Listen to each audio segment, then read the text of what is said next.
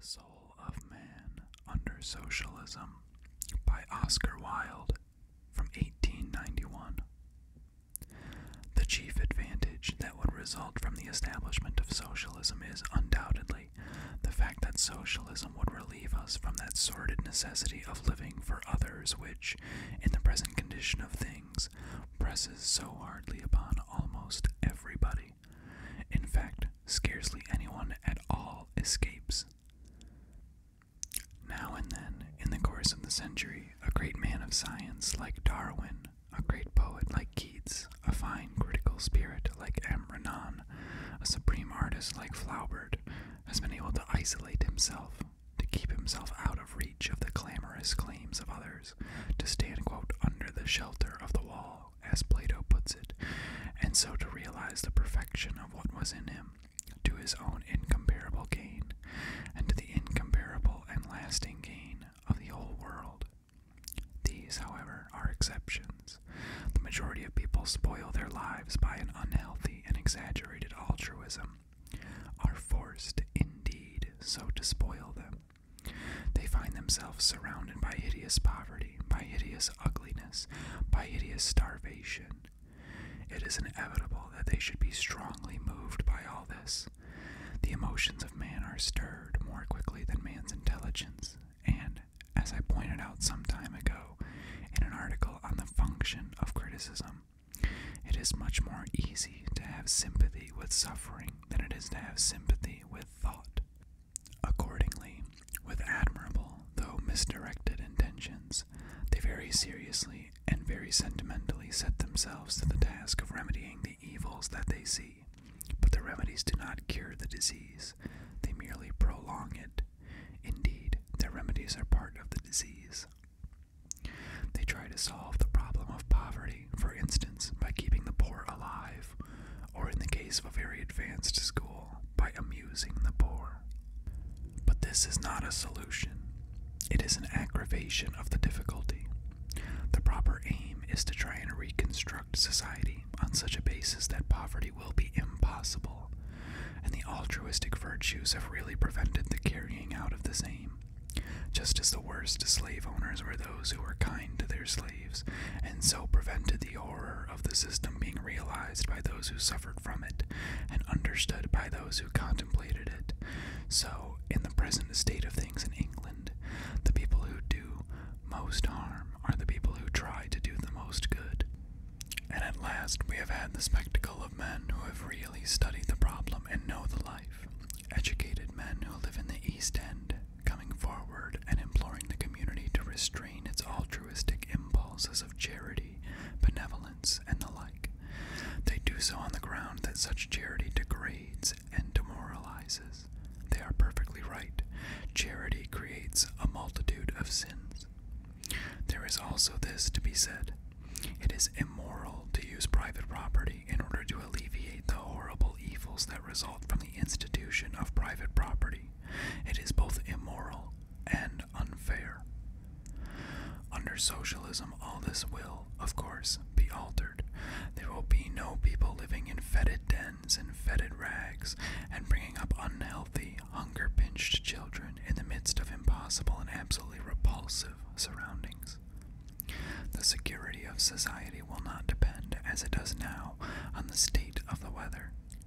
If a frost comes, we shall not have 100,000 men out of work, tramping about the streets in a state of disgusting misery, or whining to their neighbors for alms, or crowding round the doors of loathsome shelters to try and secure a hunch of bread, and a night's unclean lodging.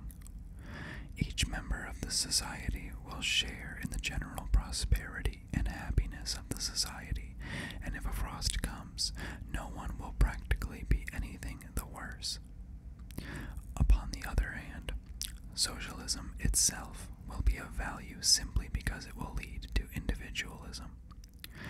Socialism, communism, or whatever one chooses to call it, by converting private property into public wealth and substituting cooperation for competition, will restore society to its proper condition of a thoroughly healthy organism and ensure the material well-being of each member of the community. It will, in fact, give basis and its proper environment. But for the full development of life to its highest mode of perfection, something more is needed. What is needed is individualism. If the socialism is authoritarian, if there are governments armed with economic power as they are now with political power, if, in a word, we are to have industrial tyrannies, then the last state of man will be worse than the first. At present, in consequence of the existence of private property, a great many people are enabled to develop a certain very limited amount of individualism. They are either under no necessity to work for their living, or are enabled to choose the sphere of activity that is really congenial to them and give them pleasure. These are the poets, the philosophers, the men of science, the men of culture. In a word, the real men, the men who have realized themselves, and in whom all humanity gains a partial realization. Upon the other hand, there are a great many people who, having no private property of their own, and being always on the brink of sheer starvation, are compelled to do the work of beasts of burden, to do work that is quite uncongenial to them, and to which they are forced by the peremptory, unreasonable, degrading tyranny of want. These are the poor, and amongst them there is no grace of manner, or charm of speech, or civilization, or culture, or refinement in pleasure, or joy of life. From their collective force, humanity gains much in material prosperity, but it is only the material result that it gains, and the man who is poor is in himself absolutely of no importance. He is merely the infinitesimal atom of a force that, so far from regarding him, crushes him, indeed, prefers him crushed, as in that case he is far more obedient.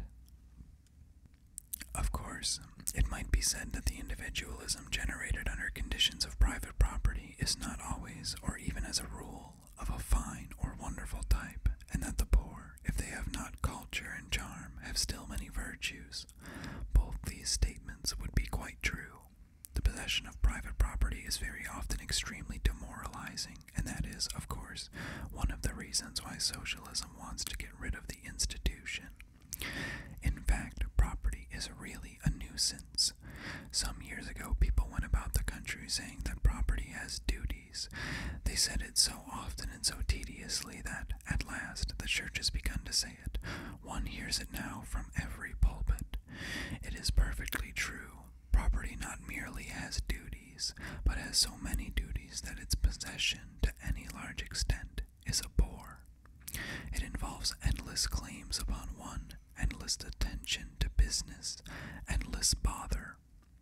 If property had simply pleasures, we could stand it, but its duties make it unbearable. In the interest of the rich, we must get rid of it.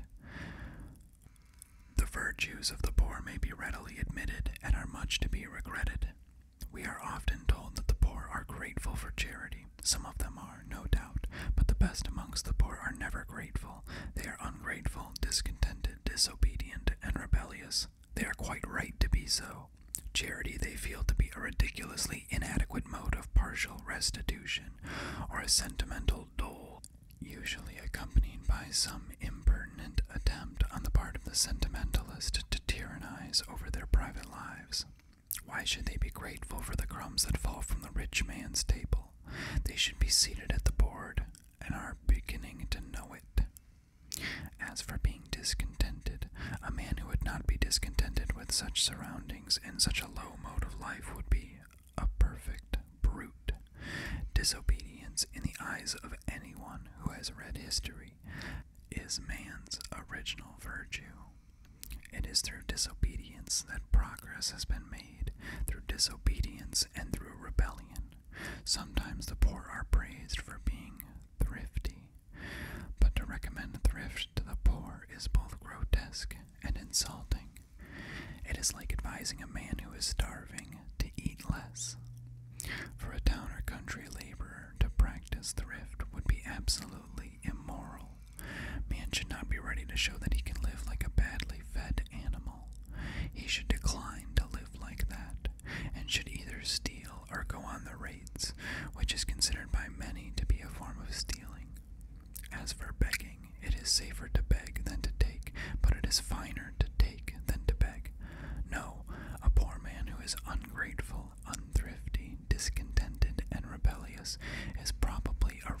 personality and has much in him.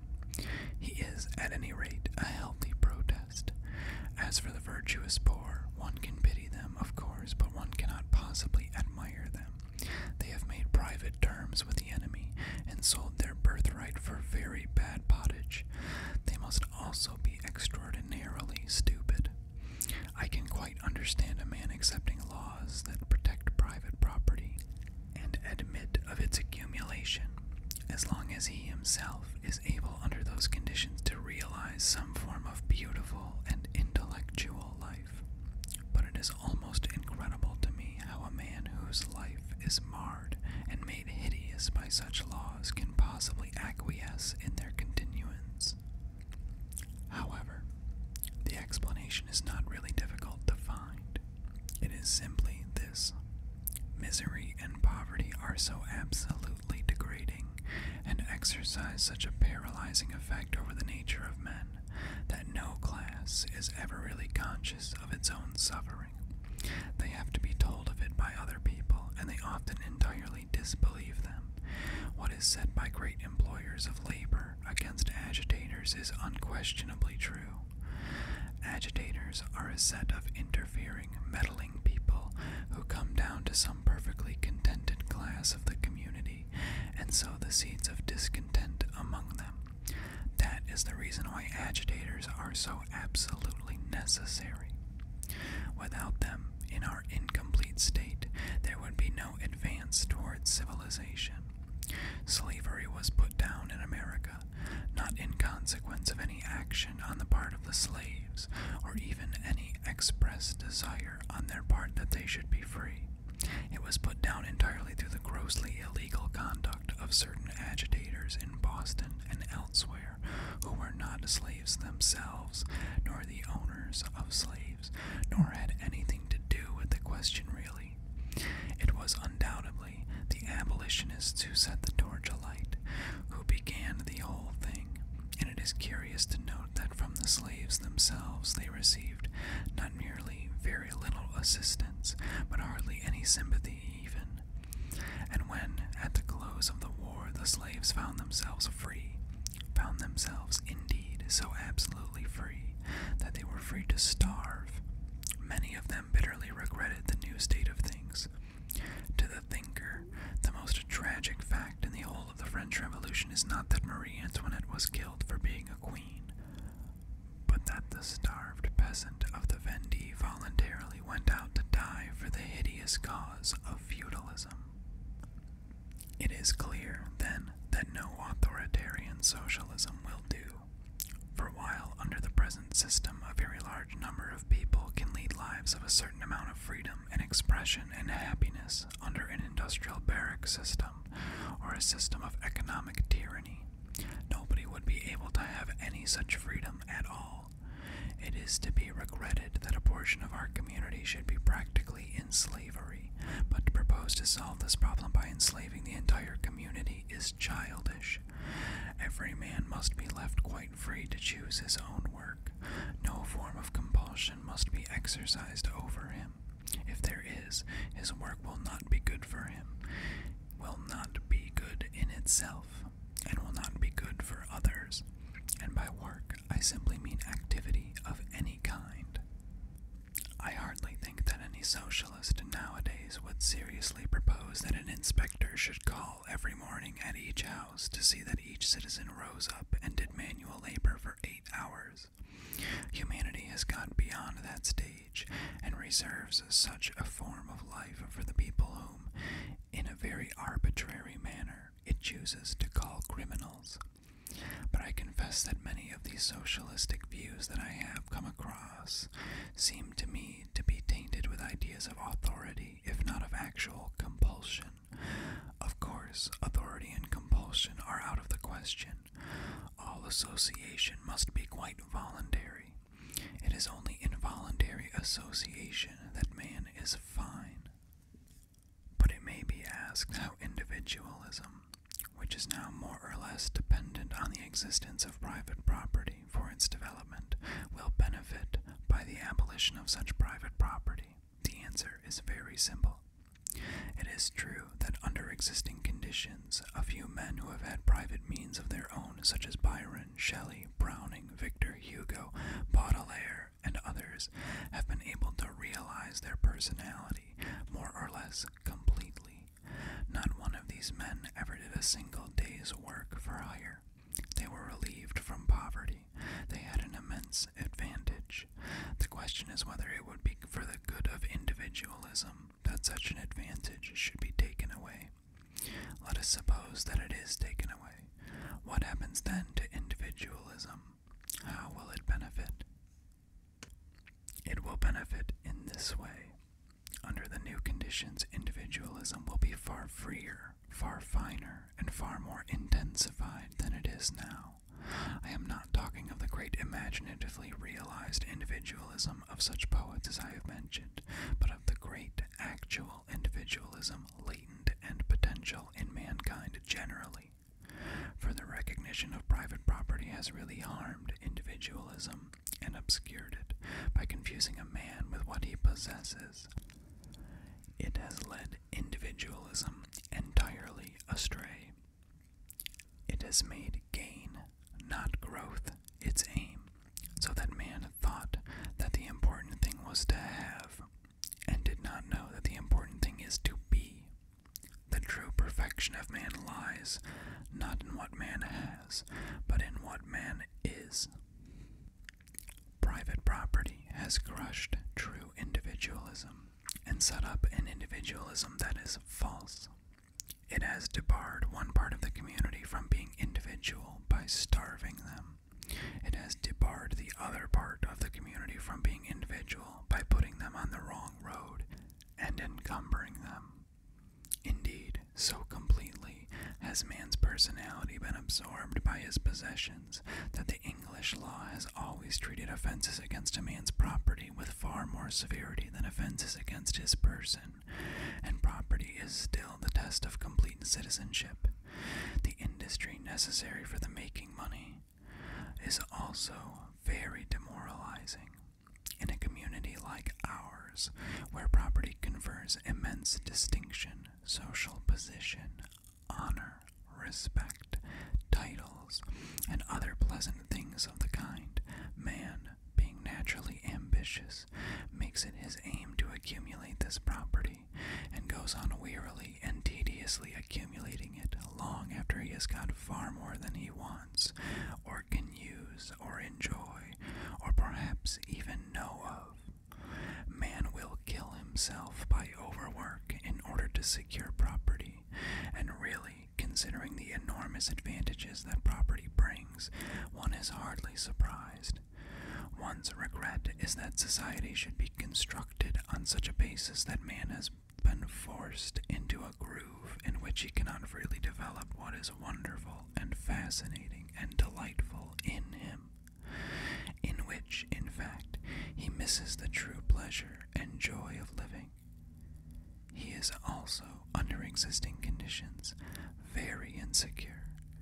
An enormously wealthy merchant may be, often is, at every moment of his life at the mercy of things that are not under his control. If the wind blows an extra point or so, or the weather suddenly changes, or some trivial thing happens, his ship may go down, his speculations may go wrong, and he finds himself a poor man, with his social position quite gone. Now, nothing should be able to harm a man except himself. Nothing should be able to rob a man at all. What a man really has is what is in him. What is outside of him should be a matter of no importance. With the abolition of private property, then, we shall have true, beautiful, healthy individualism. Nobody will waste his life in accumulating things and the symbols for things. One will live. To live is the rarest thing in the world. Most people exist. That is all. It is a question whether we have ever seen the full expression of a personality, except on the imaginative plane of art. In action, we never have. Caesar, says Mommsen, was the complete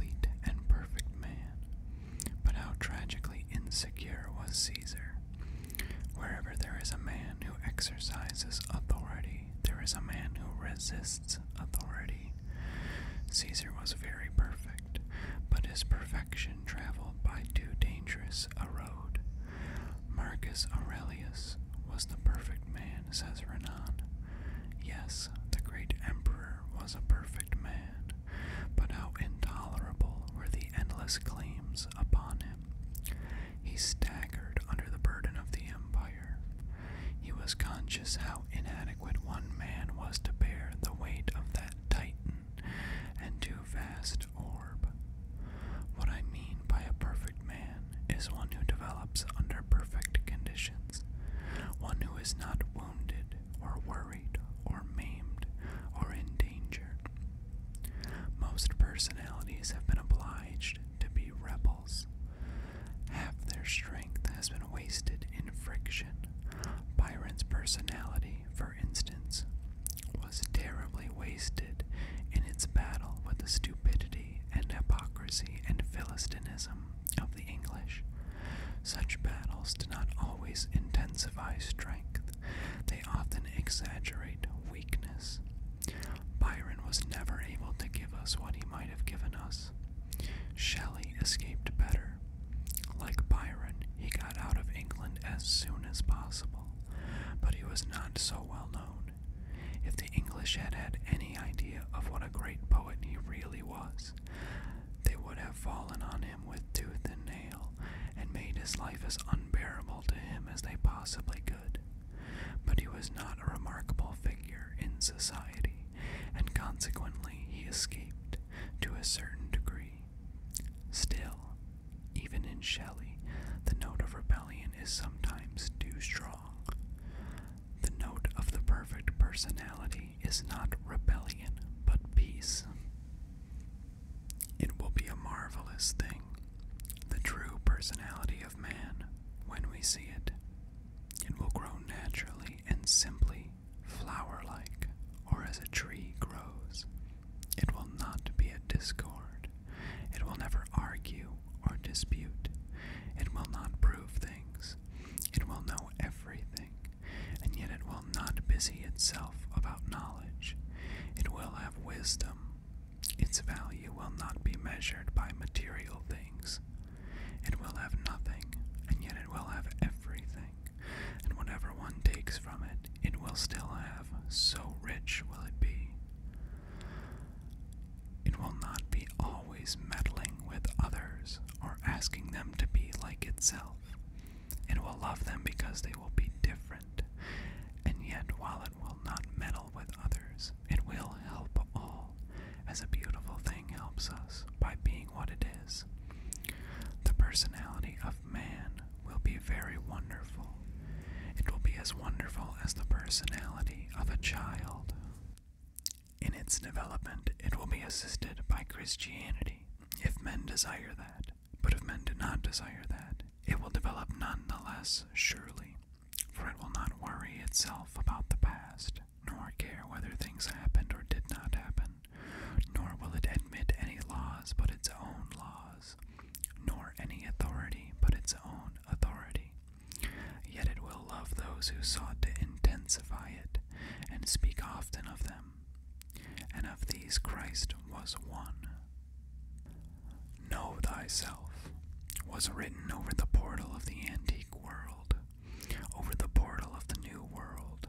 Be thyself shall be written, and the message of Christ to man was simply, be thyself. That is the secret of Christ. When Jesus talks about the poor, he simply means personalities, just as when he talks about the rich, he simply means people who have not developed their personalities. Jesus moved in a community that allowed the accumulation of private property just as ours does, and the gospel that he preached was not that in such a community it is an advantage for a man to live on scanty, unwholesome food, to wear ragged, unwholesome clothes, to sleep in horrid, unwholesome dwellings, and a disadvantage for a man to live under healthy, pleasant, and decent conditions. Such a view would have been wrong there and then, and would, of course, still be more wrong now and in England. For as man moves northward, the material necessities of life become become of more vital importance, and our society is infinitely more complex and displays far greater extremes of luxury and pauperism than any society of the antique world. What Jesus meant was this. He said to man, "You have a wonderful personality. Develop it. Be yourself. Don't imagine that your perfection lies in accumulating or possessing external things.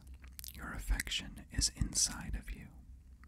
If only you could realize that, you would not want to be rich. Ordinary riches can be stolen from a man. Real riches cannot. In the treasury house of your soul, there are infinitely precious things that may not be taken from you, and so try to so shape your life that external things will not harm you, and try also to get rid of personal property. It involves a sordid preoccupation, endless industry, continual wrong. Personal property hinders individualism at every step. It is to be noted that Jesus never says that impoverished people are necessarily good or wealthy people necessarily bad. That would not have been true. Wealthy people are, as a class, better than impoverished people, more moral, more intellectual, more well-behaved. There is only one class in the community that thinks more about money than the rich, and that is the poor. The poor can think of nothing else. That is the misery of being poor. What Jesus does say is that man reaches his perfection, not through what he has, not even through what he does, but entirely through what he is.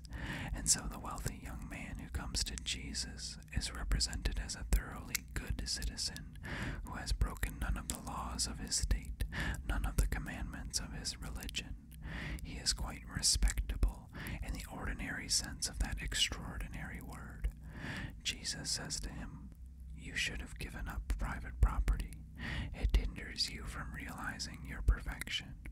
It is a drag upon you. It is a burden. Your personality does not need it. It is within you and not outside of you that you will find what you really are and what you really want." To his own friends, he says the same thing. He tells them to be themselves and not to be always worrying about other things. What do other things matter? Man is complete in himself. When they go into the world will disagree with them. That is inevitable. The world hates individualism, but that is not to trouble them. They are to be calm and self-centered. If a man takes their cloak, they are to give him their coat, just to show that material things are of no importance. If people abuse them, they are not to answer back. What does it signify? The things people say of a man do not alter a man. He is what he is. Public opinion is of no value whatsoever. Even if people employ actual violence, they are not to be violent in turn. That would be to fall to the same low level. After all, even in prison, a man can be quite free. His soul can be free. His personality can be untroubled. He can be at peace. And above all things, they are not to interfere with other people or judge them in any way. Personality is a very mysterious thing. A man cannot always be estimated by what he does. He may keep the law and yet be worthless. He may break the law and yet be fine. He may be bad without ever doing anything bad. He may commit a sin against society and yet realize through that sin his true perfection. There was a woman who was taken in adultery. We are not told the history of her love, but that love must have been very great, for Jesus said that her sins were forgiven, not because she repented, but because her love was so intense and wonderful. Later on, a short time before his death, as he sat at a feast, the woman came in and poured costly perfumes on his hair. His friends tried to interfere with her and said that it was an extravagance and that the money that the perfume cost should have been expended on charitable relief of people in want, or something of that kind. Jesus did not accept that view. He pointed out that the material needs of man were great and very permanent, the spiritual needs of man were greater still, and that in one divine moment, and by selecting its own mode of expression, a personality might make itself perfect. The world worships the woman, even now, as a saint. Yes, there are suggestive things in individualism. Socialism annihilates family life, for instance. With the abolition of private property, marriage in its present form must disappear. This is part of the program. Individualism accepts this and makes it fine. It converts the abolition of legal restraint into a form of freedom that will help the full development of personality and make the love of man and woman more wonderful, more beautiful, and more ennobling. Jesus knew this. He rejected the claims of family life, although they existed in his day and community in a very marked form. "Who is my mother? Who are my brothers?" he said, when he was told that they wished to speak to him. When one of his followers asked leave to go and bury his father, "Let the dead bury the dead," was his terrible answer. He would allow no claim whatsoever to be made on personality. And so, he who would lead a Christ-like life is he who is perfectly and absolutely himself. He may be a great poet, or a great man of science, or a young student at a university, or one who watches sheep upon a moor, or a maker of dramas like Shakespeare, or a thinker about God like Spinoza, or a child who plays in a garden, or a fisherman who throws his net into the sea. It does not matter what he is, as long as he realizes the perfection of the soul that is within him. All imitation in morals and in life is wrong. Through the streets of Jerusalem at the present day crawls one who is mad and carries a wooden cross on his shoulders. He is a symbol of the lives that are marred by imitation. Father Damien was Christ-like when he went out to live with the lepers, because in such service he realized fully what was best in him. But he was not more Christ-like than Wagner when he realized his soul in music, or than Shelley when he realized his soul in song. There is no one type for man. There are as many perfections as there are imperfect men. And while to the claims of charity a man may yield and yet be free, to the claims of conformity no man may yield and remain free at all. Individualism, then, is what through socialism we are to attain to. As a natural result, the state must give up all idea of government. It must give it up because, as a wise man once said many centuries before Christ, there is such a thing as leaving mankind alone. There is no such thing as governing mankind. All modes of government are failures. Despotism is unjust to everybody, including the despot, who was probably made for better things. Oligarchies are unjust to the many, and ochlocracies are unjust to the few. High hopes were once formed of democracy, but democracy means simply the bludgeoning of the people by the people for the people. It has been found out. I must say that it was high time, for all authority is quite degrading. It degrades those who exercise it, and degrades those over whom it is exercised. When it is violently, grossly, and cruelly used, it produces a good effect by creating, or at any rate bringing out, the spirit of revolt and individualism, that is, to kill it. When it is used with a certain amount of kindness and accompanied by prizes and rewards, it is dreadfully demoralizing. People, in that case, are less conscious of the horrible pressure that is being put on them, and so go through their lives in a sort of coarse comfort, like petted animals, without ever realizing that they are probably thinking other people's thoughts, living by other people's standards, wearing practically what one may call other people's second-hand clothes, and never being themselves for a single moment. He who would be free, says a fine thinker, must not conform, and authority, by bribing people to conform, produces a very gross kind of overfed barbarism. barbarism amongst us. With authority, punishment will pass away. This will be a great gain, a gain, in fact, of incalculable value. As one reads history, not in the expurgated editions written for schoolboys and passmen, but in the original authorities of each time, one is absolutely sickened, not by the crimes that the wicked have committed, but by the punishments that the good have inflicted, and a community is infinitely more brutalized by the habitual employment of punishment than it is by the occurrence of crime.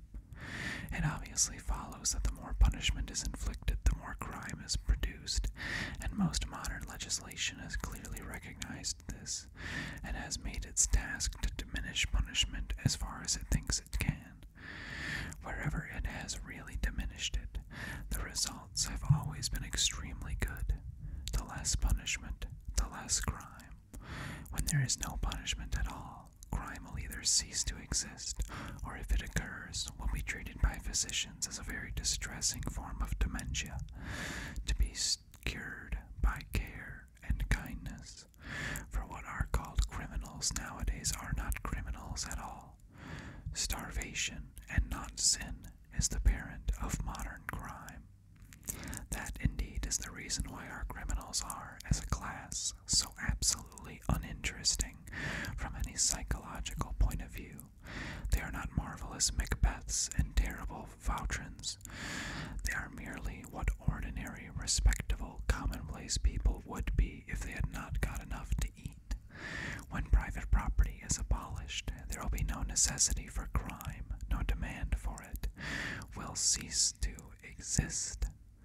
Of course, all crimes are not crimes against property, though such are the crimes that the English law, valuing what a man has more than what a man is, punishes with the harshest and most horrible severity. If we accept the crime of murder and regard death as worse than penal servitude, a point on which our criminals, I believe, disagree. But though a crime may not be against property, it may spring from the misery and rage and depression produced by our wrong system of property holding, and so, when that system is abolished, will disappear. When each member of the community has sufficient for his wants, and is not interfered with by his neighbor, it will not be an object of any interest to him to interfere with anyone else. Jealousy, which is an extraordinary source of crime in modern life, is an emotion closely bound up with our conceptions of property, or under socialism and individualism will die out. It is remarkable that in communistic tribes jealousy is entirely unknown. Now, as the state is not to govern, it may be asked what the state is to do. The state is to be a voluntary association that will organize labor and be the manufacturer and distributor of necessary commodities. The state is to make what is useful. The individual is to make what is beautiful. And as I have mentioned the word labor, I cannot help saying that a great deal of nonsense is being written and talked nowadays about the dignity of manual labor. There is nothing necessarily dignified about manual labor at all, and most of it is absolutely degrading. It is mentally and morally injurious to man to do anything in which he does not find pleasure, and many forms of labor are quite pleasureless activities, and should be regarded as such. To sweep a slushy crossing for 8 hours on a day when the east wind is blowing in a disgusting occupation. To sweep it with mental, moral, or physical dignity seems to me to be impossible. To sweep it with joy would be appalling. Man is made for something better than disturbing dirt. All work of that kind should be done by a machine. And I have no doubt that it will be so. Up to the present, man has been, to a certain extent, the slave of machinery, and there is something tragic in that fact that as soon as man has invented a machine to do his work, he begins to starve. This, however, is, of course, the result of our property system and our system of competition. One man owns a machine which does the work of 500 men. 500 men are, in consequence, thrown out of employment,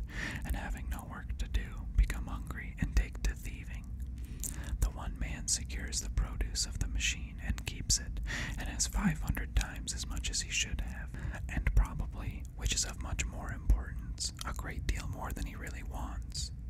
Were that machine the property of all, everyone would benefit by it. It would be an immense advantage to the community. All unintellectual labor, all monotonous, dull labor, all labor that deals with dreadful things and involves unpleasant conditions, must be done by machinery. Machinery must work for us in coal mines, and do all sanitary services, and be the stoker of steamers, and clean the streets, and run messages on wet days, and do anything that is tedious or distressing. At present, machinery competes against man. Under proper conditions, machinery will serve man. There is no doubt at all that this is the future of machinery. Just as trees grow while the country gentleman is asleep, so while humanity will be amusing itself or enjoying cultivated leisure, which, and not labor, is the aim of man, or making beautiful things, or reading beautiful things, or simply contemplating the world with admiration and delight, machinery will be doing all the necessary and unpleasant work. The fact is that civilization requires slaves. The Greeks were quite right there. Unless there are slaves to do the ugly, horrible, uninteresting work, culture and contemplation become almost impossible. Human slavery is wrong, insecure, and demoralizing. On mechanical slavery, on the slavery of the machine, the future of the world depends, and when scientific men are no longer called upon to go down to a depressing East End and distribute bad cocoa and worse blankets to starving people, they will have delightful leisure in which to devise wonderful and marvelous things for their own joy and the joy of everyone else.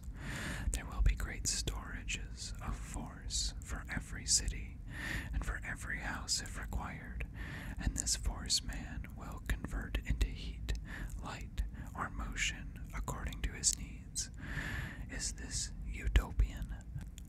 A map of the world that does not include utopia is not worth even glancing at, for it leaves out the one country at which humanity is always landing, and when humanity lands there, it looks out, and seeing a better country, sets sail. Progress is the realization of utopias. Now, I have said that the community, by means of organization of machinery, will supply the useful things, and that the beautiful things will be made by the individual. This is not merely necessary, but it is the only possible way by which we can get either the one or the other. An individual who has to make things for the use of others, and with reference to their wants and their wishes, does not work with interest, and consequently cannot put into his work what is best in him. Upon the other hand, whenever a community or a powerful section of a community, or a government of any kind, attempts to dictate to the artist what he is to do, art either entirely vanishes or becomes stereotyped, or degenerates into a low and ignoble form of craft. A work of art is the unique result of a unique temperament. Its beauty comes from the fact that the author is what he is. It has nothing to do with the fact that the other people want what they want. Indeed, the moment that an artist takes notice of what other people want and tries to supply the demand, he ceases to be an artist and becomes a dull or an amusing craftsman, an honest or a dishonest tradesman. He has no further claim to be considered as an artist. Art is the most intense mode of individualism that the world has known. I am inclined to say that it is the only real mode of individualism that the world has known. Crime, which, under certain conditions, may seem to have created individualism, must take cognizance of other people and interfere with them. It belongs to the sphere of action, but alone, without any reference to his neighbors, without any interference. The artist can fashion a beautiful thing, and if he does not do it solely for his own pleasure, he is not an artist at all. And it is to be noted that it is the fact that art is this intense form of individualism that makes the public try to exercise over it an authority that is as immoral as it is ridiculous, and as corrupting as it is contemptible. It is not quite their fault. The public has always, and in every age, been badly brought up.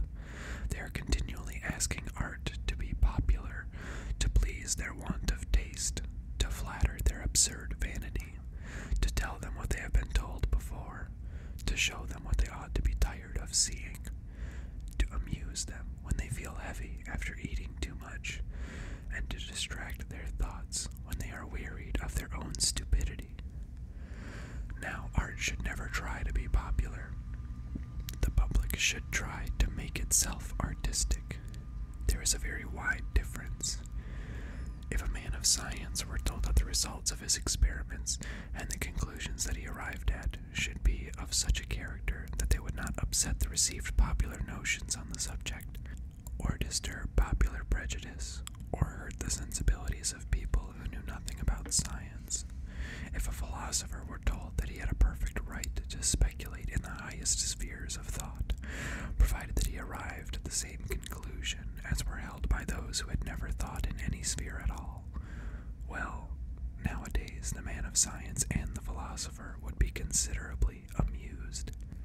Yet it is really a very few years since both philosophy and science were subjected to brutal popular control, to authority. In fact, the authority of either the general ignorance of the class community, or the terror and greed for power of an ecclesiastical or governmental class.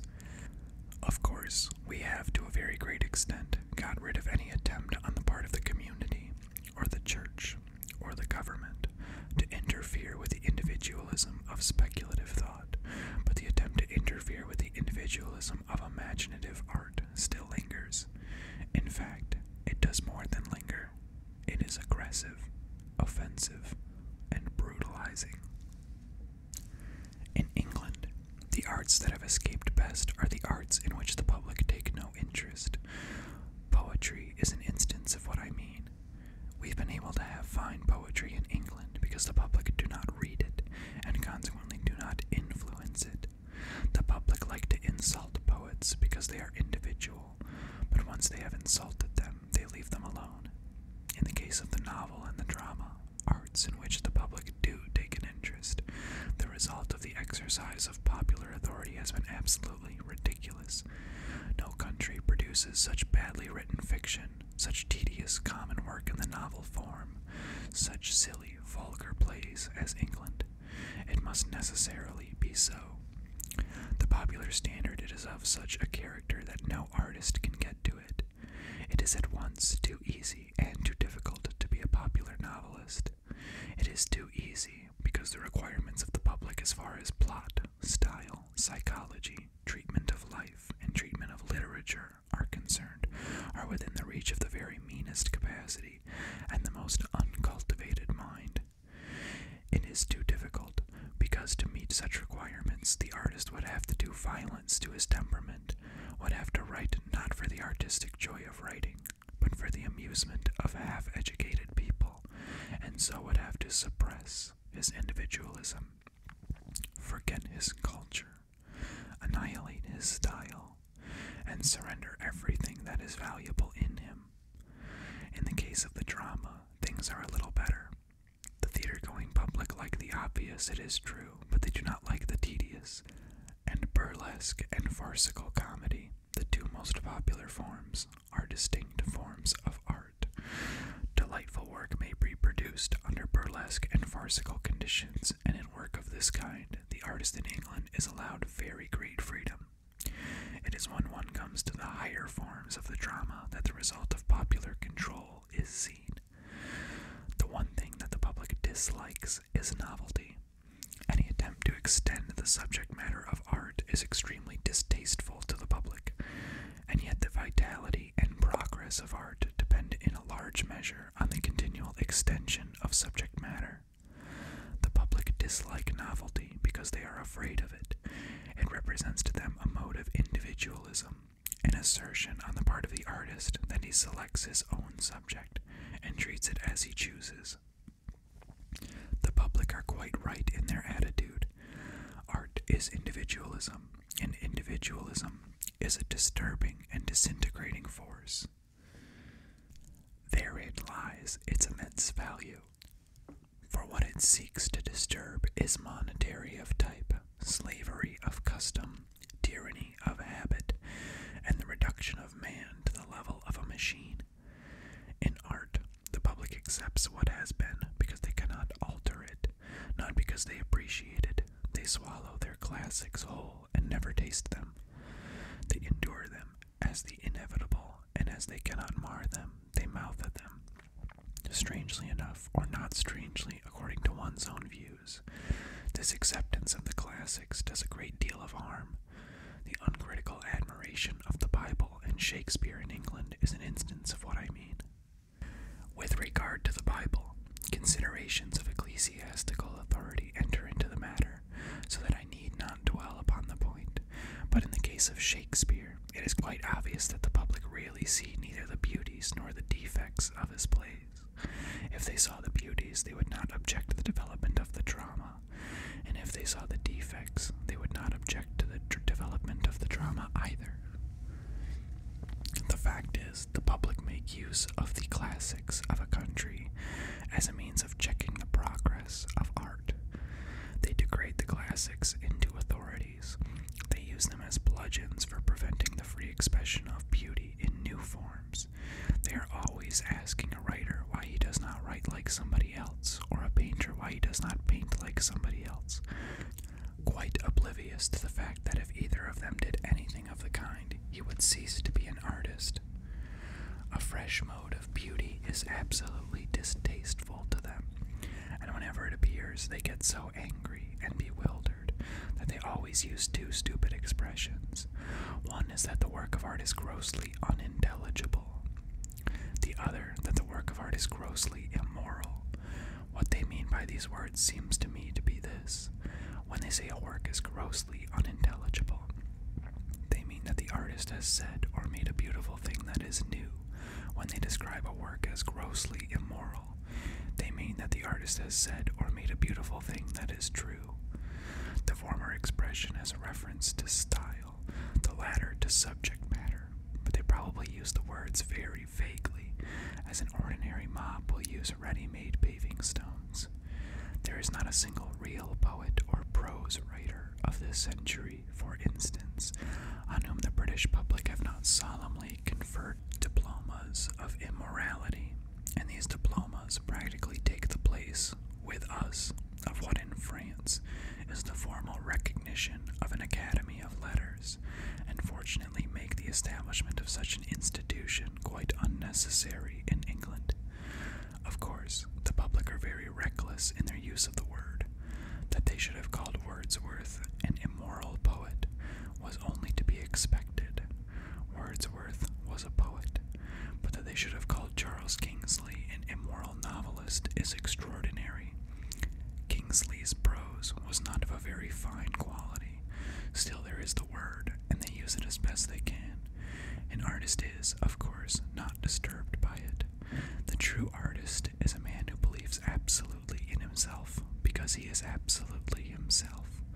But I can fancy that if an artist produced a work of art in England that immediately on its appearance was recognized by the public through their medium, which is the public press, as a work that was quite intelligible and highly moral, he would begin to seriously question whether in its creation he had really been himself at all, and consequently whether the work was not quite unworthy of him, and either of a thoroughly second-rate order, or of no artistic value whatsoever. Perhaps, however, I have wronged the public in limiting them to such words as immoral, unintelligible, exotic, and unhealthy. There is one other word that they use. That word is morbid. They do not use it often. The meaning of the word is so simple that they are afraid of using it. Still, they use it sometimes, and now and then one comes across it in a popular newspaper. It is, of course, a ridiculous word to apply to a work of art, for what is morbidity but a mode of emotion or a mode of thought that one cannot express? The public are all morbid, because the public can never find expression for anything. The artist is never morbid. He expresses everything. He stands outside his subject, and through its medium produces incomparable and artistic effects. To call an artist morbid because he deals with morbidity as his subject matter is as silly as if one called Shakespeare mad because he wrote King Lear. On the whole, an artist in England gains something by being attacked. His individuality is intensified. He becomes more completely himself. Of course, the attacks are very gross, very impertinent, and very contemptible, but then no artist expects grace from the vulgar mind, or style from the suburban intellect. Vulgarity and stupidity are two very vivid facts in modern life. One regrets them, naturally, but there they are. They are subjects for study, like everything else, and it is only fair to state, with regard to modern journalists, that they always apologize to one in private for what they have written against one in public. Within the last few years, two other adjectives, it may be mentioned, have been added to the very limited vocabulary of art abuse that is at the disposal of the public. One is the word unhealthy, and the other is the word exotic. The latter merely expresses the rage of the momentary mushroom against the immortal, entrancing, and exquisitely lovely orchid. It is a tribute, but a tribute of no importance. The word unhealthy, however, admits of analysis. It is a rather interesting word. In fact, it is so interesting that the people who use it do not know what it means. What does it mean? What is a healthy or an unhealthy work of art? All terms that one applies to a work of art, provided that one applies them rationally, have reference to either its style or its subject, or to both together. From the point of view of style, a healthy work of art is one whose style recognizes the beauty of the material it employs, be that material one of words, or of bronze, of color, or of ivory, and uses that beauty as a factor in producing the aesthetic effect. From the point of view of subject, a healthy work of art is one the choice of whose subject is conditioned by the temperament of the artist, and comes directly out of it. In fine, a healthy work of art is one that has both perfection and personality. Of course, form and substance cannot be separated in a work of art. They are always one. But for purposes of analysis, and setting the wholeness of aesthetic impression aside for a moment, we can intellectually so separate them. An unhealthy work of art, on the other hand, is a work whose style is obvious, old-fashioned, and common, and whose subject is deliberately chosen, not because the artist has any pleasure in it, but because he thinks that the public will pay him for it. In fact, the popular novel that the public calls healthy is always a thoroughly unhealthy production, and what the public call an unhealthy novel is always a beauty and healthy work of art. I need hardly say that I am not, for a single moment, complaining that the public and the public press misuse these words. I do not see how, with their lack of comprehension of what art is, they could possibly use them in the proper sense. I am merely pointing out the misuse. And as for the origin of the misuse and the meaning that lies behind it all, the explanation is very simple. It comes from the barbarous conception of authority. It comes from the natural inability of a community corrupted by authority to understand or appreciate individualism. In a word, it comes from that monstrous and ignorant thing that is called public opinion, which, bad and well-meaning as it is when it tries to control action, is infamous and of evil meaning when it tries to control thought or art.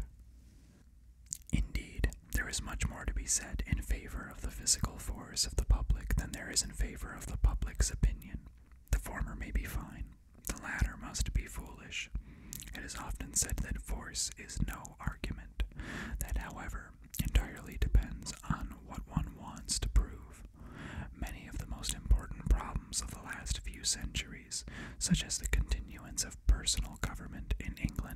of feudalism in France have been solved entirely by means of physical force.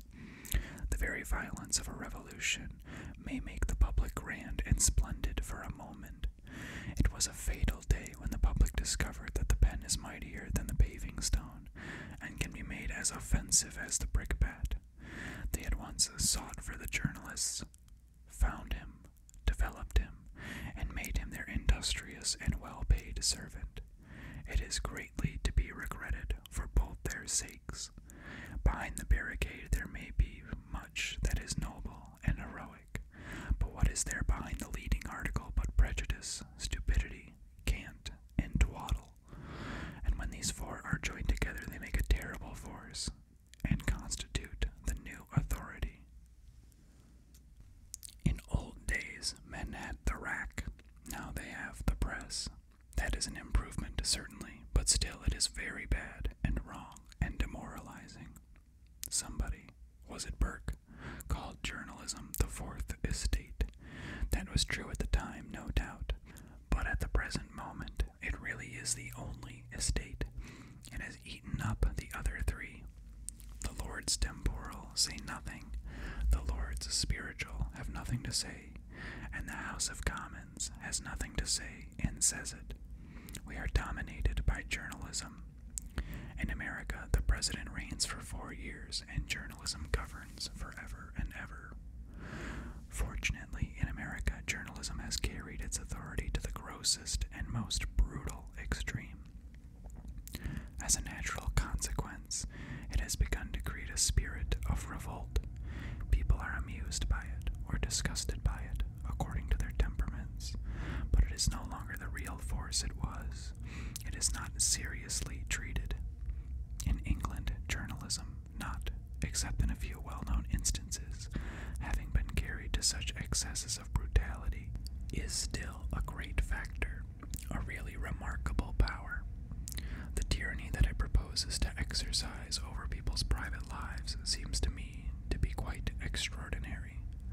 The fact is that the public have an insatiable curiosity to know everything, except what is worth knowing. Journalism, conscious of this, and having tradesman-like habits, supplies their demands. In centuries before ours, the public nailed the ears of journalists to the pump. That was quite hideous. In this century, journalists have nailed their own ears to the keyhole.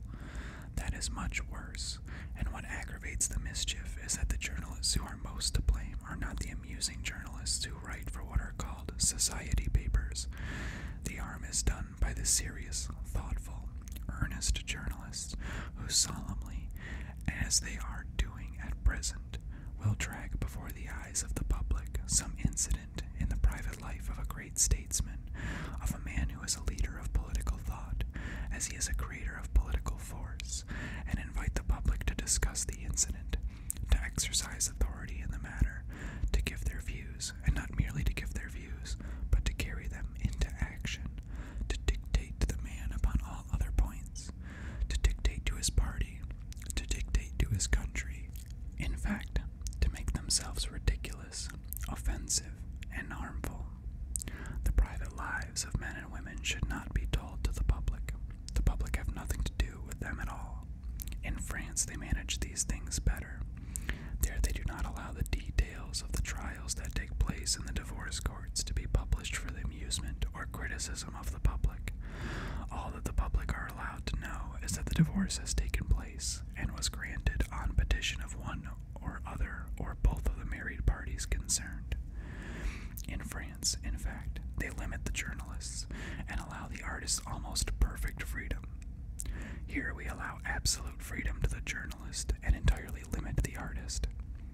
English public opinion, that is to say, tries to constrain and impede and warp the man who makes things that are beautiful in effect, and compels the journalist to retain things that are ugly or disgusting or revolting in fact, so that we have the most serious journalists in their world and the most indecent newspapers.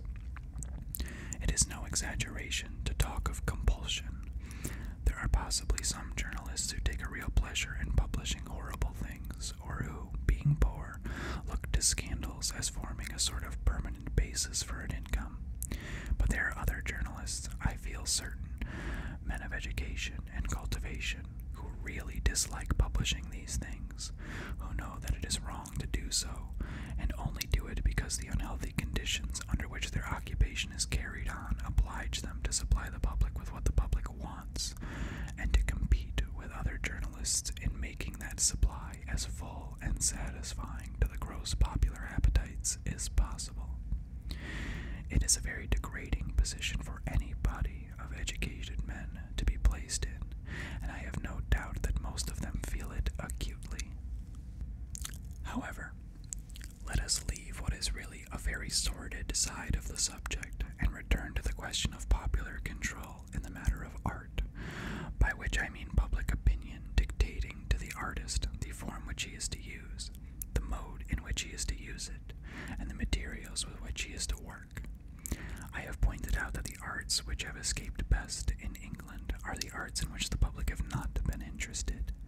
They are, however, interested in the drama, and as a certain advance has been made in the drama within the last 10 or 15 years, it is important to point out that this advance is entirely due to a few individual artists refusing to accept the popular wants of taste as their standard, and refusing to regard art as a mere matter of demand and supply, with his marvelous and vivid personality, with a style that has really a true color element in it, with his extraordinary power, not over mere mimicry, but over imaginative and intellectual creation. Mr. Irving, had his sole object been to give the public what they wanted, could have produced the commonest plays in the commonest manner, and made as much success and money as a man could possibly desire. But his object was not that. His object was to realize his own perfection as an artist, under certain conditions and in certain forms of art. At first he appealed to the few. Now he has educated the many. He has created in the public both taste and temperament. The public appreciate his artistic success immensely. I often wonder, however, whether the public understand that this success is entirely due to the fact that he did not accept their standard, but realized his own. With their standard, the Lyceum would have been a sort of second-rate booth, as some of the popular theaters in London are at present. Whether they understand it or not, the fact, however, remains that taste and temperament have, to a certain extent, been created in the public, and that the public is capable of developing these qualities. The problem, then, is, why do not the public become more civilized? They have the capacity. What stops them? The thing that stops them, it must be said again, is their desire to exercise authority over the artist and over works of art.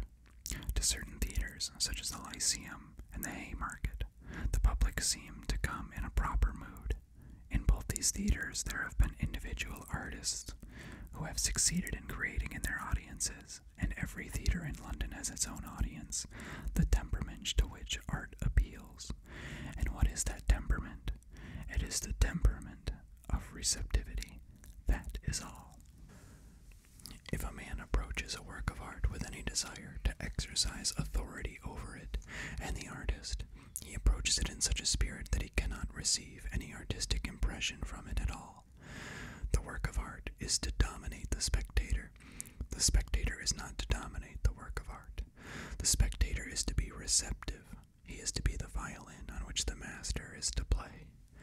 And the more completely he can suppress his own silly views, his own foolish prejudices, his own absurd ideas of what art should be or should not be, the more likely he is to understand and appreciate the work of art in question.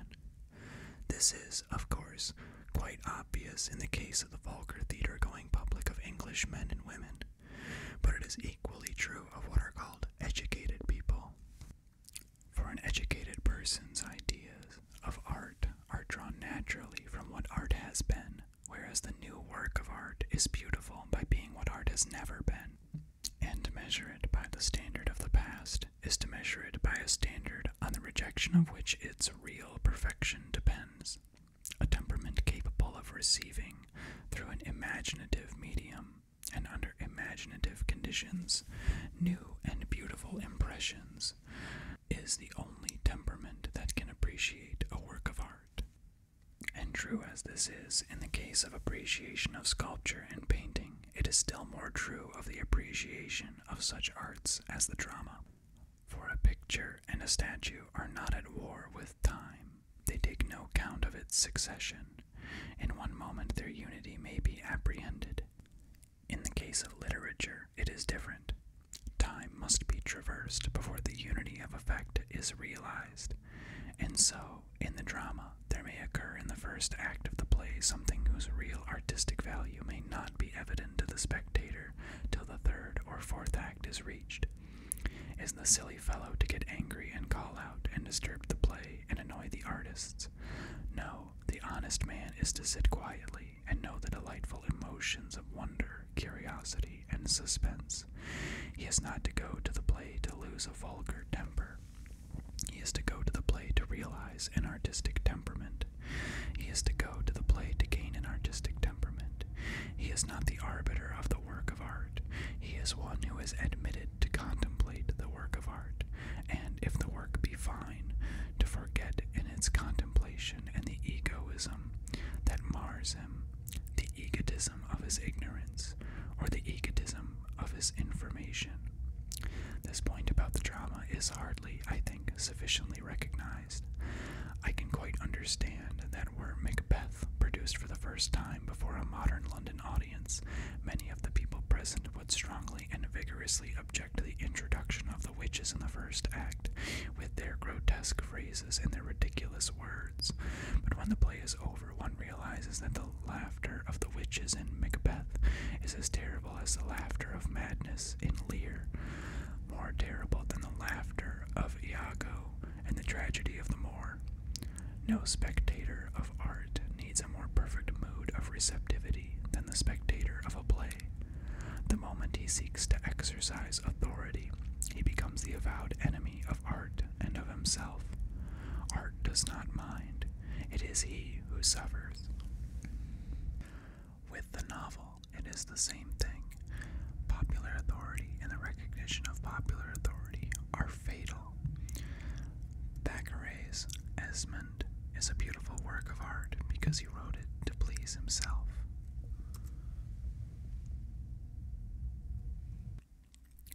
In his other novels, in Pendennis, in Philip, in Vanity Fair even, at times he is too conscious of the public and spoils his work by appealing directly to the sympathies of the public or by directly mocking at them. A true artist takes no notice whatever of the public. The public are to him non-existent. He has no poppied or honeyed cakes through which to give the monster sleep or sustenance. He leaves that to the popular novelist. One incomparable novelist we have now in England, Mr. George Meredith. There are better artists in France, but France has no one whose view of life is so large, so varied, so imaginatively true. There are tellers of stories in Russia who have a more vivid sense of what pain in fiction may be. But to him belongs philosophy in fiction. His people not merely live, but they live in thought. One can see them from myriad points of view. They are suggestive. There is soul in them and around them. They are interpretive and symbolic. And he who made them, those wonderful, quickly moving figures, made them for his own pleasure, and has never asked the public what they wanted, has never cared to know what they wanted, has never allowed the public to dictate to him or influence him in any way, but has gone on intensifying his own personality and producing his own individual work. At first, none came to him. That did not matter. Then the few came to him. That did not change him. The many have come now. He is still the same. He is an incomparable novelist. With the decorative arts, it is not different. The public clung with a really pathetic tenacity to what I believe were the direct traditions of the great exhibition of international irrational vulgarity, traditions that were so appalling that the houses in which people lived were only fit for blind people to live in. Beautiful things began to be made. Beautiful colors came from the dyer's hand, beautiful patterns from the artist's brain, and the use of beautiful things and their value and importance were set forth. The public were really very indignant. They lost their temper. They said silly things. No one minded. No one was a whit the worse. No one accepted the authority of public opinion, and now it is almost impossible to enter any modern house without seeing some recognition of good taste, some recognition of the value of lovely surroundings, some sign of appreciation of beauty. In fact, people's houses are, as a rule, quite charming nowadays. People have been to a very great extent civilized. It is only fair to state, however, that the extraordinary success of the Revolution in house decoration and furniture and the like has not really been due to the majority of the public developing a very fine taste in such matter.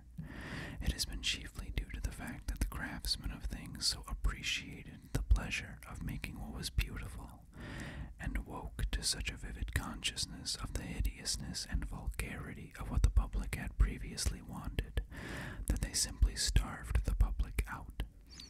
It would be quite impossible at the present moment to furnish a room as rooms were furnished a few years ago, without going for everything to an auction of second-hand furniture from some third-rate lodging house. The things are no longer made. However they may object to it, people must nowadays have something charming in their surroundings. Fortunately for them, their assumption of authority in these art matters came to entire grief. It is evident, then, that all authority in such things is bad. People sometimes inquire what form of government is most suitable for an artist to live under. To this question there is only one answer. The form of government that is most suitable to the artist is no government at all. Authority over him and his art is ridiculous. It has been stated that under despotisms artists have produced a lovely work. This is not quite so. Artists have visited despots, not as subjects to be tyrannized over, but as wandering wonder-makers, as fascinating vagrant personalities, to be entertained and charmed and suffered to be at peace and allowed to create. There is this to be said in favor of the despot, that he, being an individual, may have culture, while the mob, being a monster, has none. One who is an emperor and king may stoop down to pick up a brush for a painter, but when the democracy stoops down, it is merely to throw mud. And yet the democracy have not so far to stoop as the emperor. In fact, when they want to throw mud, they have not to stoop at all. But there is no necessity to separate the monarch from the mob. All authority is equally bad. There are three kinds of despots. There is the despot who tyrannizes over the body. There is the despot who tyrannizes over the soul. There is the despot who tyrannizes over the soul and the body alike. The first is called the prince. The second is called the pope. The third is called the people. The prince may be cultivated. Many princes have been. Yet in the prince there is danger. One thinks of Dante at the bitter feast in Verona, of Tasso in Ferrara's madman's cell. It is better for the artist not to live with princes. The pope may be cultivated. Many popes have been. The bad popes have been. The bad popes loved beauty almost as passionately, nay, with as much passion as the good popes hated thought. To the wickedness of the papacy, humanity owes much. The goodness of the papacy owes a terrible debt to to humanity. Yet, though the Vatican has kept the rhetoric of its thunders and lost the rod of its lightning, it is better for the artist not to live with popes. It was a pope who said of Cellini to a conclave of cardinals that common laws and common authority were not made for men such as he, but it was a pope who thrust Cellini into prison and kept him there till he sickened with rage, and created unreal visions for himself, and saw the gilded sun enter his room, and grew so enamored of it that he sought to escape, and crept out from tower to tower, falling through dizzy air at dawn, maimed himself, and was by a vine dresser covered with vine leaves, and carried in a cart to one who, loving beautiful things, had care of him. There is danger in popes, and as for the people, what of them and their authority? Perhaps of them and their authority one has spoken enough. Their authority is a thing blind, deaf, hideous, grotesque, tragic, amusing, serious, and obscene. It is impossible for the artist to live with the people. All despots bribe. The people bribe and brutalize. Who told them to exercise authority? They were made to live, to listen, and to love. Someone has done them a great wrong. They have marred themselves by imitation of their inferiors. They have taken the scepter of the prince. How should they use it? They have taken the triple tiara of the pope. How should they carry its burden? They are as a clown whose heart is broken. They are as a priest whose soul is not yet born. Let all who love beauty pity them. Though they themselves love not beauty, yet let them pity themselves. Who taught them the trick of tyranny? There are many other things that one might point out. One might point out how the Renaissance was great because it sought to solve no social problem and busied itself not about such things, but suffered the individual to develop freely, beautifully, and naturally, and so had great and individual artists and great and individual men. One might point out at how Louis XIV, by creating the modern state, destroyed the individualism of the artist and made things monstrous in their monotony of repetition and contemptible in their conformity to rule, and destroyed throughout all France all those fine freedoms of expression that had made tradition new in beauty and new modes one with antique form. But the past is of no importance. The present is of no importance. It is with the future that we have to deal, for the past is what man should not have been. The present is what man ought not to be. The future is what artists are. It will, of course, be said that such a scheme as is set forth here is quite unpractical and goes against human nature. This is perfectly true. It is unpractical and it goes against human nature. This is why it is worth carrying out, and that is why one proposes it. For what is a practical scheme? A practical scheme is either a scheme that is already in existence, or a scheme that could be carried out under existing conditions. But it is exactly the existing conditions that one objects to, and any scheme that could accept these conditions is wrong and foolish. The conditions will be done away with, and human nature will change. The only thing that one really knows about human nature is that it changes. Change is the one quality we can predict of it. The systems that fail are those that rely on the permanency of human nature and not on its growth and development. The error of Louis XIV was that he thought that human nature would always be the same. The result of his error was the French Revolution.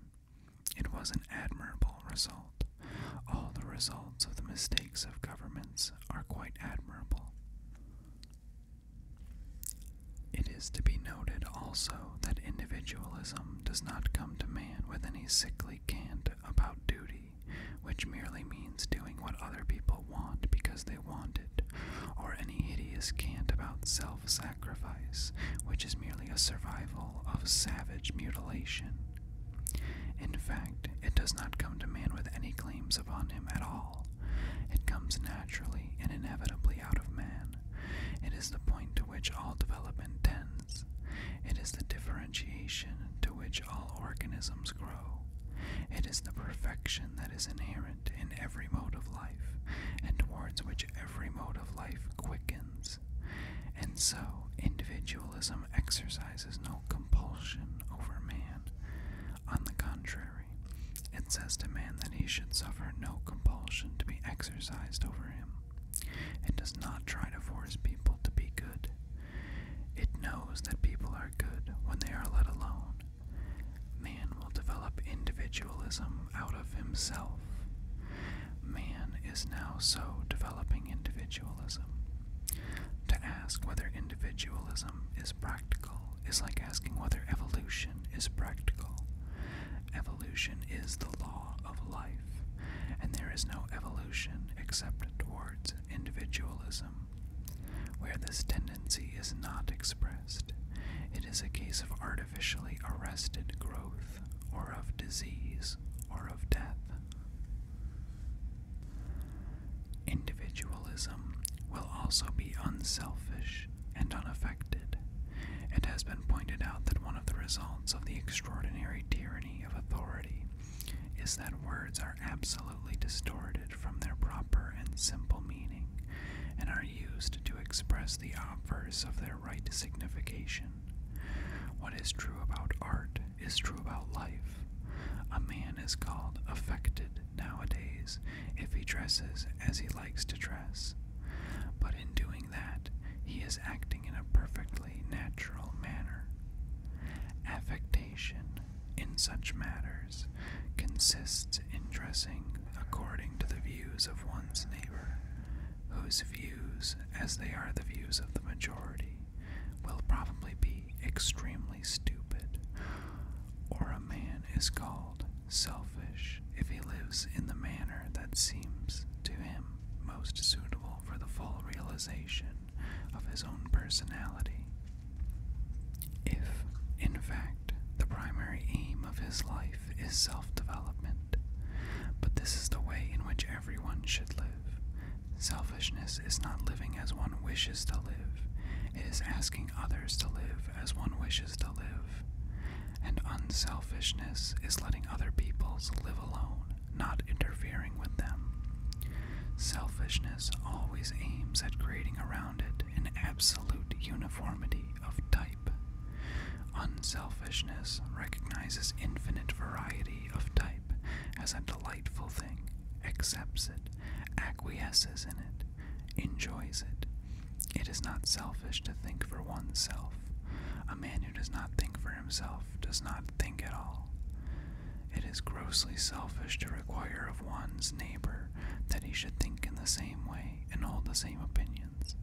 Why should he? If he can think, he will probably think differently. If he cannot think, it is monstrous to require thought of any kind from him. A red rose is not selfish because it wants to be a red rose. It would be horribly selfish if it wanted all the other flowers in the garden to be both red and roses. Under individualism, people will be quite natural and absolutely unselfish, and will know the meaning of the words, and realize them in their free, beautiful lives. Nor will men be egotistic as they are now, for the egotist is who he makes claims upon others, and the individualist will not desire to do that. It will not give him pleasure. When man has realized individualism, he will also realize sympathy and exercise it freely and spontaneously. Up to the present, man has hardly cultivated sympathy at all. He has merely sympathy with pain, and sympathy with pain is not the highest form of sympathy. All sympathy is fine, but sympathy with suffering is the least fine mode. It is tainted with egotism. It is apt to become morbid. There is in it a certain element of terror for our own safety. We become afraid that we ourselves might be as the leper or as the blind, and that no man would have cared for us. It is curiously limiting, too. One should sympathize with the entirety of life, not with life's sores and maladies merely, but with life's joys and beauty and energy and health and freedom. The wider sympathy is, of course, the more difficult. It requires more unselfishness. Anybody can sympathize with the sufferings of a friend, but it requires a very fine nature. It requires, in fact, the nature of a true individualist to sympathize with a friend's success.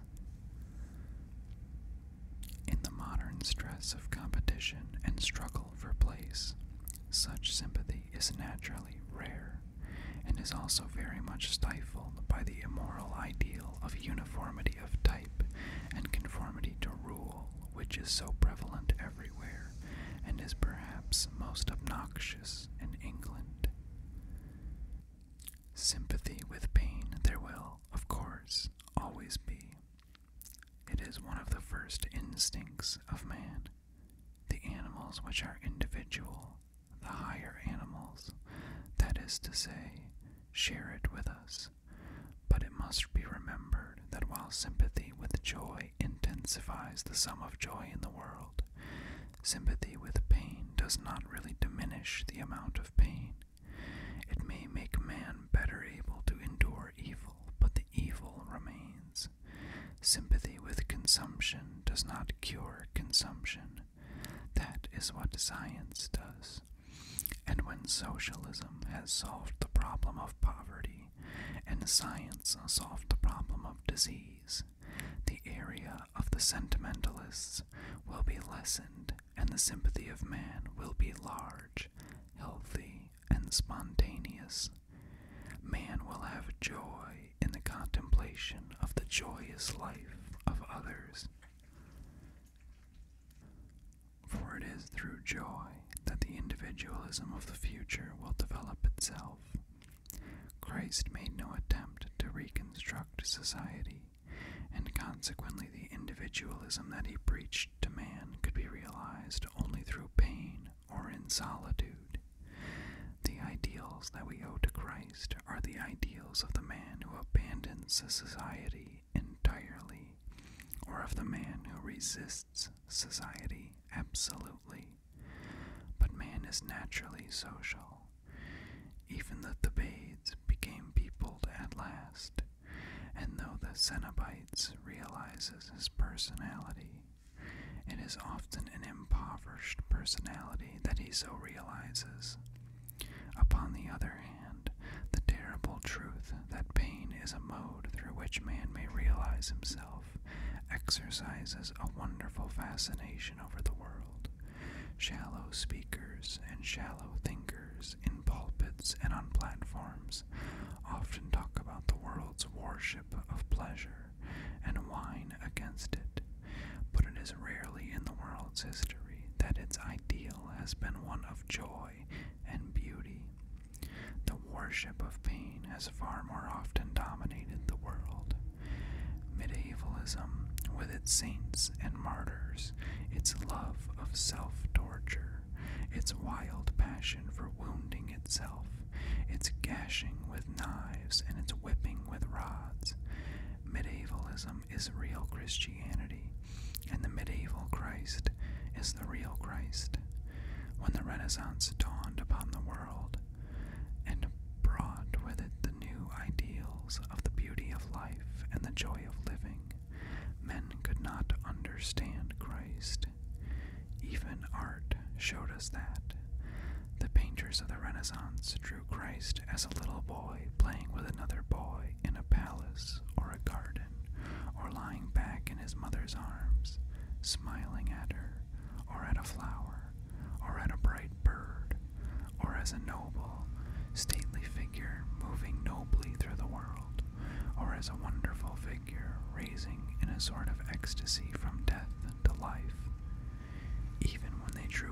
crucified. They drew him as a beautiful God on whom evil men had inflicted suffering. But he did not preoccupy them much. What delighted them was to paint the men and women whom they admired, and to show the loveliness of this lovely earth. They painted many religious pictures. In fact, they painted far too many, and the monotony of type and motive is wearisome, and was bad for art. It was the result of the authority of the public in art matters, and is to be deplored. But their soul was not in the subject. Raphael was a great artist when he painted his portrait of the Pope. When he painted his Madonnas and infant Christs, he is not a great artist at all. Christ had no message for the Renaissance, which was wonderful because it brought an ideal at variance with his, and to find the presentation of the real Christ, we must go to medieval art. There he is one maimed and marred, one who is not comely to look on, because beauty is a joy, one who is not in fair raiment, because that may be a joy also. He is a beggar who has a marvelous soul. He is a leper whose soul is divine. He needs neither property nor health. He is a God realizing his perfection through pain. The evolution of man is slow. The injustice of men is great. It was necessary that pain should be put forward as a mode of self-realization. Even now, in some places in the world, the message of Christ is necessary. No one who lived in modern Russia could possibly realize his perfection except by pain. A few Russian artists have realized themselves in art, in a fiction that is medieval in character, because its dominant note is the realization of men through suffering. But for those who are not artists, and to whom there is no mode of life but the actual life of fact, pain is the only door to perfection. A Russian who lives happily under the present system of government in Russia must either believe that man has no soul, or that if he has, it is not worth developing. A nihilist who rejects all authority, because he knows authority to be evil, and welcomes all pain, because through that he realizes his personality, is a real Christian. To him, the Christian ideal is a true thing. And yet, Christ did not revolt against authority. He accepted the imperial authority of the Roman Empire and paid tribute. He endured the ecclesiastical authority of the Jewish Church and would not repel its violence by any violence of his own. He had, as I said before, no scheme for the reconstruction of society, but the modern world has schemes. It proposes to do away with poverty and the suffering that it entails. It desires to get rid of pain and the suffering that pain entails. It trusts to socialism and to science as its methods. What it aims at is an individualism expressing itself through joy. This individualism will be larger, fuller, lovelier than any individualism has ever been. Pain is not the ultimate mode of perfection. It is merely provisional and a protest. It has a reference to wrong, unhealthy, unjust surroundings. When the wrong and the disease and the injustice are removed, it will have no further place. It will have done its work. It was a great work, but it is almost over. Its sphere lessens every day. Nor will man miss it, for what man has sought for is, indeed, neither pain nor pleasure, but simply life. Man has sought to live intensely, fully, perfectly. When he can do so without exercising restraint on others, or suffering it ever, and his activities are all pleasurable to him, he will be saner, healthier, more civilized, more himself. Pleasure is nature's test, her sign of approval. When man is happy, he is in harmony with himself and his environment. The new individualism, for whose service socialism, whether it wills it or not, is working, will be perfect harmony. It will be what the Greeks sought for, but could not, except in thought, realize completely, because they had slaves and fed them. It would be what the Renaissance sought for, but could not realize completely, except in art, because they had slaves and starved them. It will be complete, and through it each man will attain to his perfection. The new individualism is the new Hellenism.